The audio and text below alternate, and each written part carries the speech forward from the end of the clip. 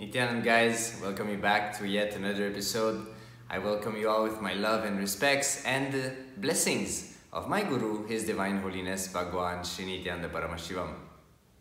In today's episode, a powerful cognition about why the Guru-disciple relationship.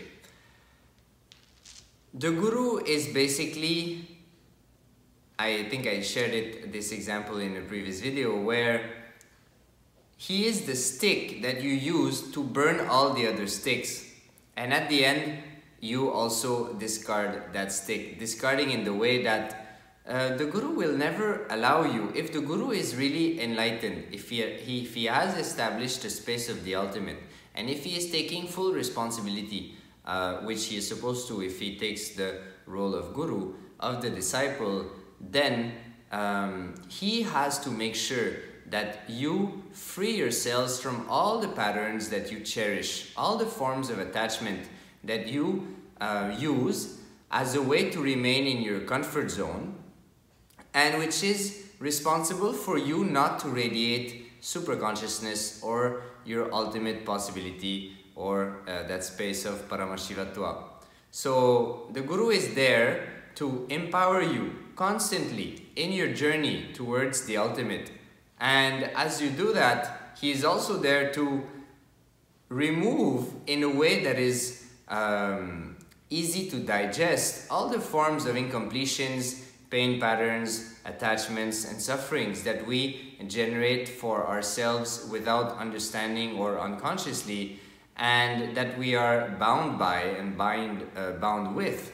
So he is responsible to remove that from us, and like that he guides us towards that ultimate space in which he is established for us to realize oneness with him.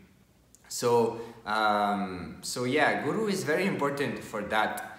Even Swamiji shared in a satsang, actually that's very powerful, something to seek about. But he said that if you have the right context for why do you have Guru in your life, he said even if your Guru is not enlightened, you can get enlightened.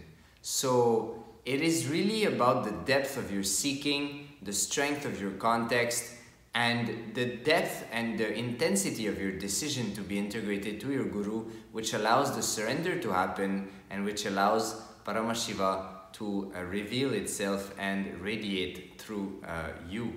So yes, so that is also another very simple, powerful cognition that we should constantly contemplate on. So we feel sometimes that Guru is an attachment, but actually it is not.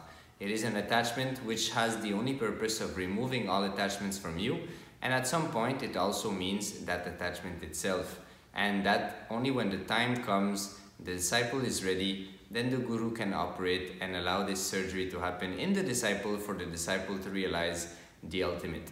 So that is another reason why Guru-disciple relationship.